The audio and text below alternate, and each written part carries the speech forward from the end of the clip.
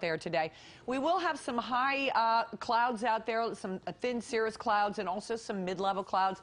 But you're definitely going to get a break. I'd call it partly sunny. You can see that across the area now. This is our warm front, so it's a little bit warmer out there today than yesterday. This is our warm front sitting just to the north. We have our southwest winds.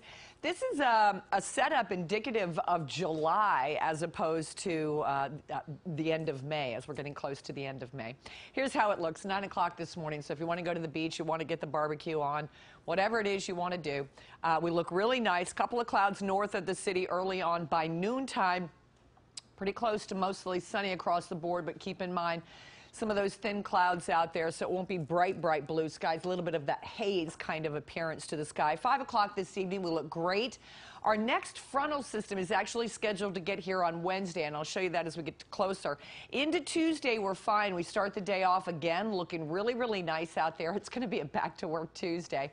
It's a really tough Tuesday. The end of the day, that's when we might start to see some of these showers developing. The humidity is going to increase, especially in interior sections, a little bit every single afternoon. So this morning or this afternoon, it's a little bit more humid than yesterday. Tomorrow, a little more humid than today, and with that, maybe a spot shower, generally just north and west of the city. That's it. The rest of the area should stay dry.